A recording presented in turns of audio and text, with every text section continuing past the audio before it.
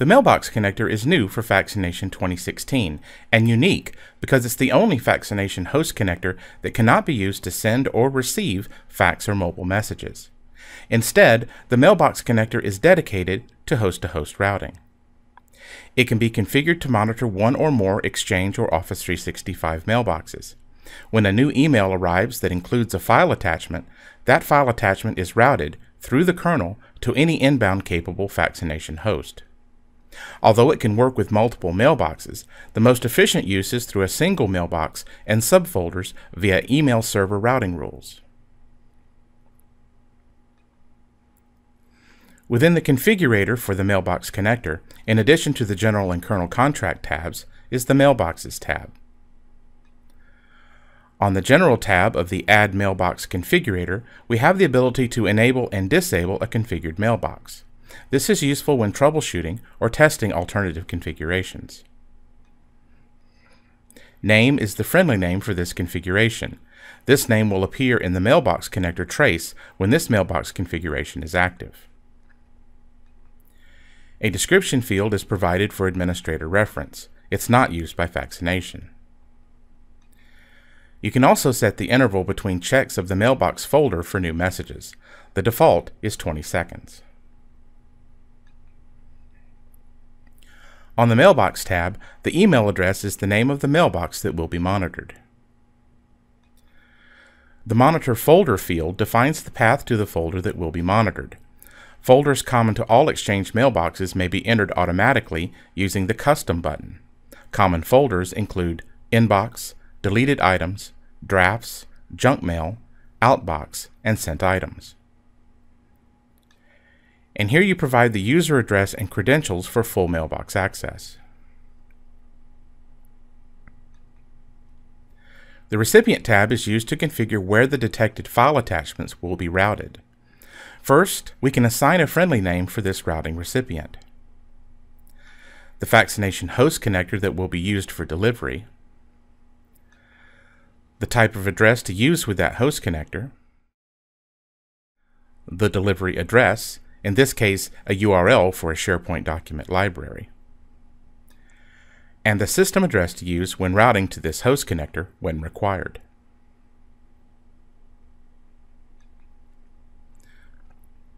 The Message tab allows you to configure which file attachments are allowed by the recipient host connector.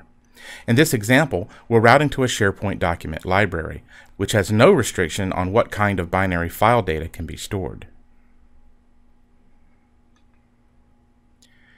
If the recipient host supports metadata, such as SharePoint columns, you may configure that here. In this example, the SharePoint document library that we're routing to includes a metadata column called Origin. That column will be populated with the word Faxination, which is hard-coded here. Faxination message variables may also be used as metadata values. On the Delivery tab, we can set the options related to the successful routing of a message coming from the Mailbox connector. You can opt to generate a notification for each successful routing operation and deliver it to a mailbox. You'll probably want to avoid this when the route is expected to process high volumes of messages, but it may be useful in some applications. Next, you can choose to mark the message read and leave it in the folder. Mark the message read and then delete it, which will move it to the Deleted Items folder. Or mark the message read and move it to a specific folder within the same mailbox. If this folder does not exist, it will be created the first time this route processes a successful message. You may also choose to modify the subject of the message. By default, we add a delivered : prefix to the original subject. The Non-Delivery tab contains the same options. In this case, notifying an email address of a routing failure is probably a good idea. As before, you can choose to mark the message read and leave it in the folder. Mark the message read and then delete it. Or mark the message read and move it to a specific folder within the same mailbox. For non-deliveries, by default, we will add a failed : prefix to the original subject. As stated previously, the Faxination Mailbox connector can be configured to monitor multiple mailboxes. However, in hosted environments such as Office 365, multiple service account mailboxes would be cost prohibitive. For this reason, most configurations will monitor subfolders below the inbox, and email server-based rules will be configured to automatically sort incoming messages into the monitored folders based on your criteria. In this example, we have created 4 mailbox connector routes and 4 email server-based rules to distribute new emails into the 4 monitored folders. The OPEX rule will trigger when the email message has an attachment and the subject line includes the word OPEX. It will then move the message into the OPEX folder where it will be processed by Faxination. Similar rules are created for the remaining 3 subfolders.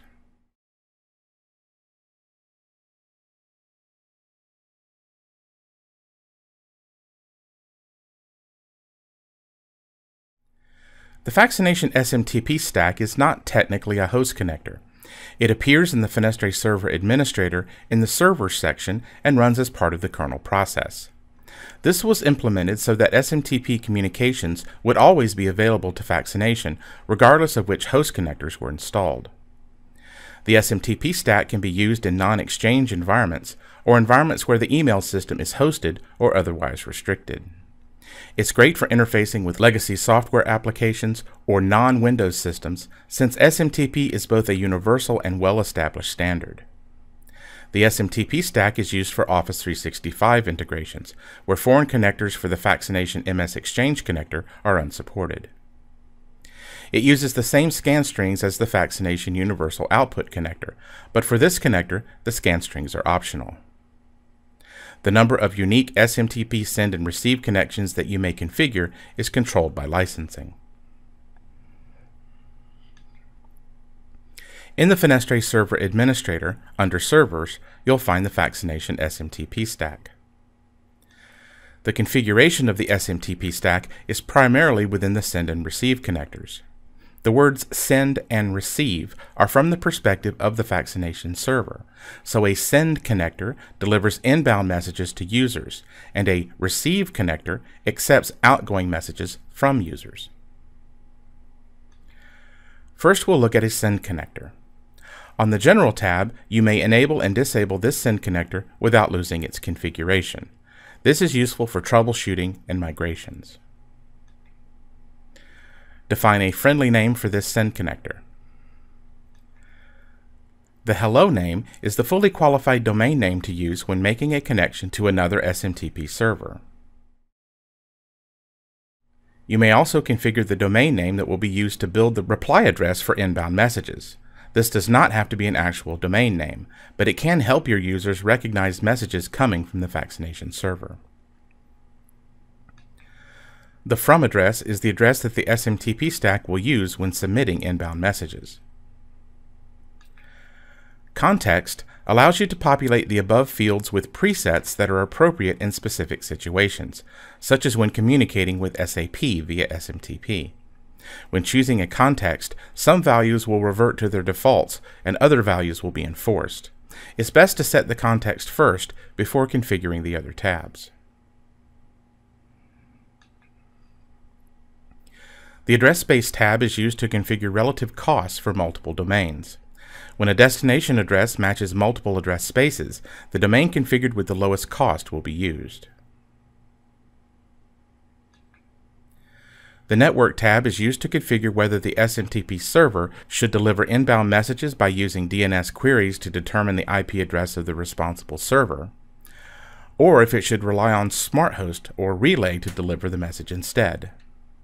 Multiple relay servers may be configured for redundancy and will be tried in order from top to bottom. You may also move servers up and down the list to adjust their priority. When required, you may use authentication to identify this send connector to the remote mail server. When basic authentication is enabled, you may also enable the transport layer security option that will prevent the credentials from being transmitted in plain text, which is a potential security risk. The Messages tab allows you to configure how the outbound message body and binary attachments will be encoded and structured.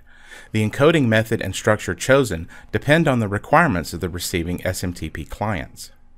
Automated systems in particular may require specific encoding schemes and prefer single-part or multi-part messages. The Scripts tab defines optional scripts that can be run on outbound messages. ECB scripts can be used to change the properties of an outbound message. FMF scripts can be used to modify both the properties and the attachments of an outbound message. When you don't need to modify the attachments of a message, a custom ECB script is more efficient. There are no send connector scripts configured by default. Now we'll look at receive connectors. For each receive connector, you may enable or disable the configuration without losing it. Define a friendly name for this receive connector. The welcome field is the fully qualified domain name that will be used in response to a hello command from a remote SMTP server. You may set the maximum message size for this receive connector. Messages that exceed this size will be rejected at the SMTP level. And as with the send connectors, the context drop-down allows you to populate the above fields with presets that are appropriate in specific situations. The Network tab allows you to set the IP addresses and port numbers that will be monitored for incoming SMTP connections. Port 25 is the default port for all SMTP communications, but you can specify another port to meet certain deployment goals or for firewall traversal. You may also define specific IP addresses or ranges of IP addresses that are allowed to make connections to the Faxination SMTP stack. Connection attempts from outside these ranges will be rejected with no response. On the Authentication tab, you may force the incoming SMTP connections to use transport layer security to encrypt all data being transferred. When TLS is enabled, you must specify a local server certificate. And you can choose to require SMTP clients to authenticate themselves when they attempt a connection. Incoming connections that cannot be authenticated will be rejected.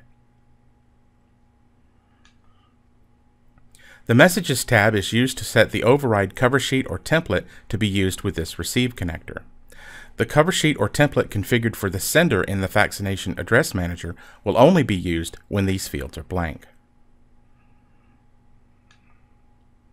You can allow the sending client to specify their notifications on a per-message basis when the client supports that feature. Otherwise, the standard Faxination notification options may be configured. The Routing tab allows you to associate virtual domains with the message types that are available on your server. For instance, the virtual domain fax.sys is not automatically associated with fax messages until that association is explicitly defined here. The Address Mappings tab allows you to modify SMTP email addresses. Once modified, the new address will be used for notifications when notifications are enabled. You may also configure send notifications to be delivered through an entirely different host, such as web services, printers, or the Exchange connector. Just as with the send connectors, the Scripts tab allows you to specify scripts to be run against all outgoing SMTP messages. Scanout.vbs is configured by default and is used to parse scan strings from the message body and then map those scan strings to Faxination messaging options before passing the message to the kernel.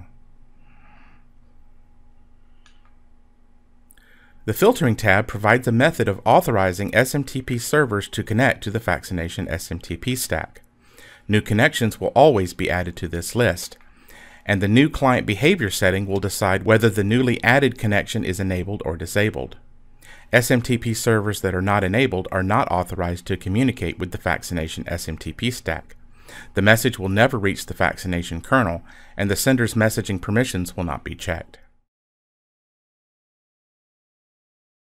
The Cleanup button will delete all of the disabled SMTP clients. The Advanced tab allows you to set the number of worker threads that control how many SMTP jobs can be processed in parallel. Increasing this value will limit the amount of time available on the processor for other threads and may have an adverse effect on performance. The default of 10 is a good choice in most environments. The get interval is the time in seconds between consecutive checks of the queue for messages that must be processed by the Faxination SMTP stack. The retry interval sets the amount of time in seconds before a rejected message is resubmitted to the SMTP server. This behavior depends upon the type of response code included in the original rejection. This is configurable using rules defined in the SMTP retry.dat file. See the Faxination 2016 Administrator's Guide for more information. The SMTP stack is typically used in conjunction with the configuration of one or more virtual domains. An email client submits a Faxination message to their mail server with a virtual domain as part of the email address.